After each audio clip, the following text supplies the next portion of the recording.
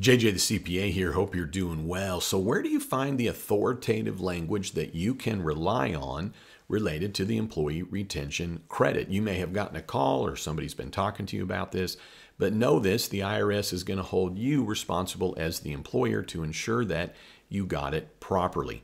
So the IRS provides a number of IRS notices as well as a revenue procedure that you can rely on. Now I'm pulling up a slide from my seminar that you can get instant access to.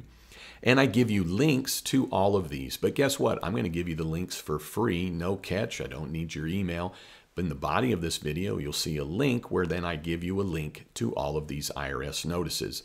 With this being said, I've also, as you see here, given you kind of a summary of what each of those IRS notices and revenue procedure cover.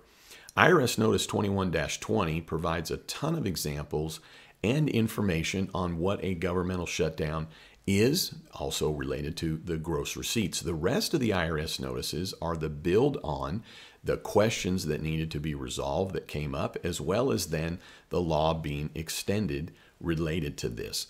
So check out the link in the body of this video, get that, read through it. With that being said, I'd love it if you check out my seminar. It's over 3 hours, instant access. You get a PowerPoint that goes along with it. It walks through everything related to this, literally A to Z. It's meant to be a do-it-yourself seminar because I also then walk you through how to do the calculations. I give you examples, Excel spreadsheets, as well as additional links related to this and additional 2 videos on how to prepare the Form 941X step by step. All right, hey, thanks for tuning in. I'd love it if you'd subscribe. And then don't you ever forget, you've never met a CPA quite like me. You have a great one.